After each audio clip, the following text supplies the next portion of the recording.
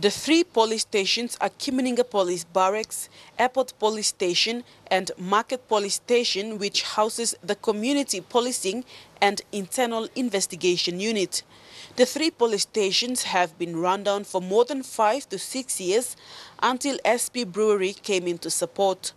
Provincial Police Commander Chief Superintendent Martin Nilkare said this private-public partnership with police will motivate them to do their work. As the PPC would like to appeal to especially people in business, people in government, stakeholders, nearly anybody to assist. Mt Hagen Community Policing Station Commander Sergeant Susan Mondia said community policing have been dealing with a high number of truncate issues for the past 5 years. They have also received and addressed a high number of car accidents issues due to people driving under the influence of alcohol.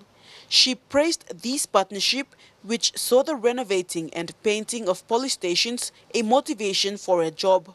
Makers or the manufacturers of beer or alcohol are telling us that, we should drink like sensible people and be aware that they are road users too at the end, and that, when we use the road, we use it correctly so all people are happy together.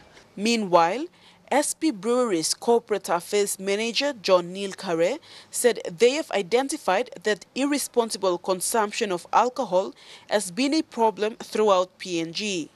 They have identified that by partnering with police, they can address this issue. Yeah.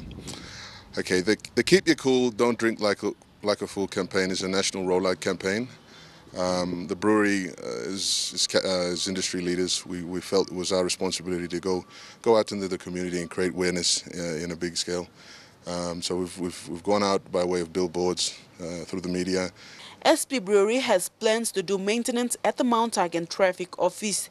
They are also planning to partner with police in other provinces to pass on the same message: keep it cool, don't drink like a fool. Vasinata Yama, National EMTV News, Mt Hagen.